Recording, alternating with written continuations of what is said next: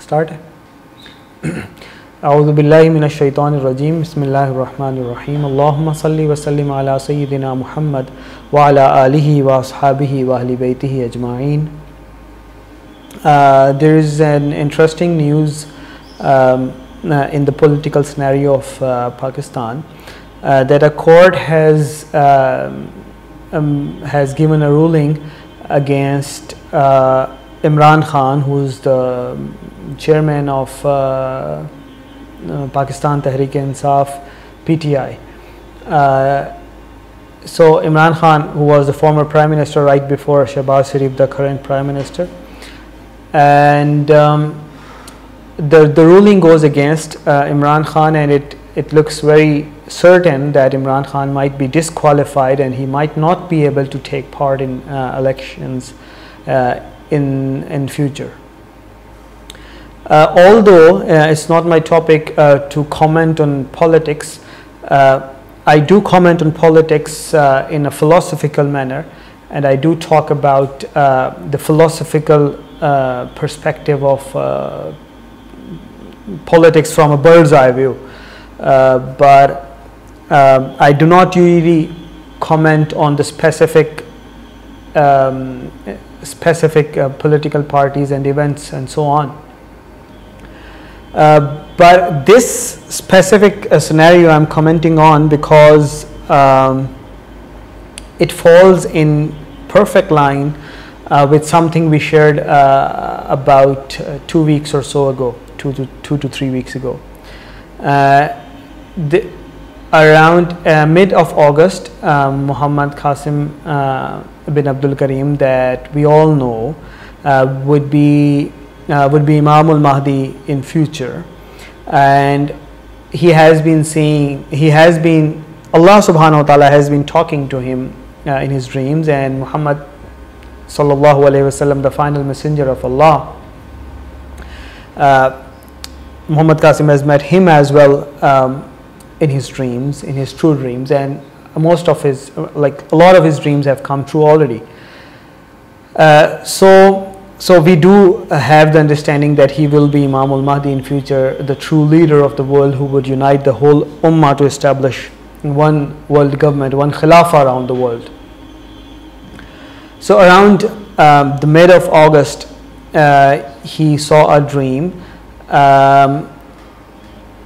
and it is published on the official channel of Muhammad Qasim bin Abdul Karim. You would find the link of, I request my team, Brother Ali, please put the link of the dream, of the original video that is uploaded in Muhammad Qasim's channel in the backdate.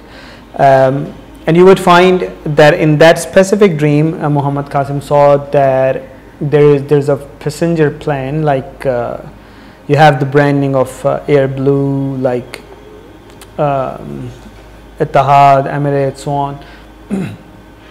on the, like, the plane is branded with the branding of Pakistan Tehreek-e-Insaf PTI, Imran Khan's party, and that plane is running on an engine. And like Muhammad Qasim sees that engine starts overworking or malfunctioning or something on those lines, and Imran Khan, the name of Imran Khan is written on the engine. So it's symbolically PTI is the plane, and the engine who's running the plane is Imran Khan, obviously. Next part is interesting, and that is then the engine stops working, malfunctions, and finally falls off as well. Probably I don't have the aptitude of remembering things precisely. I would request you to go refer to the original dream. You would find it better over there. But anyways, to summarize, it so happens that the engine falls, which could mean multiple things. Most certain, the current scenario based like in context of the court's ruling that came today, is that he might be disqualified and he might not be allowed to participate in the elections in the future. Then in that context, you would see that the dream of Muhammad Qasim has come true as well. there could be other meanings of the dream as well. Allah knows best, and we pray to Allah subhanahu wa ta'ala that may only the slightest possible loss comes. But it could mean, Wallahu alam, it could mean passing away of Imran Khan as well. May Allah give him health and life. We wish good for all, friends and enemies. I don't count Imran Khan as a friend though, but still we wish best for everyone.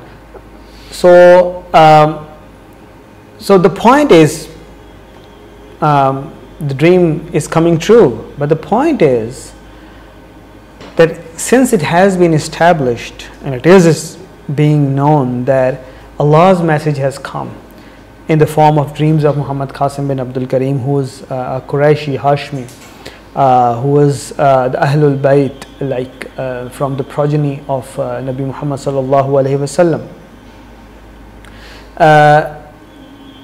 The haqq has come, the truth has come, truth has been revealed, but we are taking a lot of time to realize it, to accept it, to embrace it.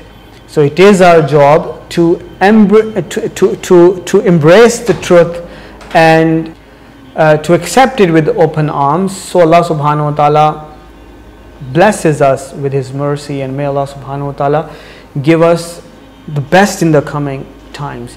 But if we do not follow the truth that has come from Allah subhanahu wa ta'ala, then Allah has cleaned, Allah has not cleaned, Allah has swiped many nations before. May Allah subhanahu wa ta'ala not make us among them. أقول قولي هذا واستغفر الله لي ولكم.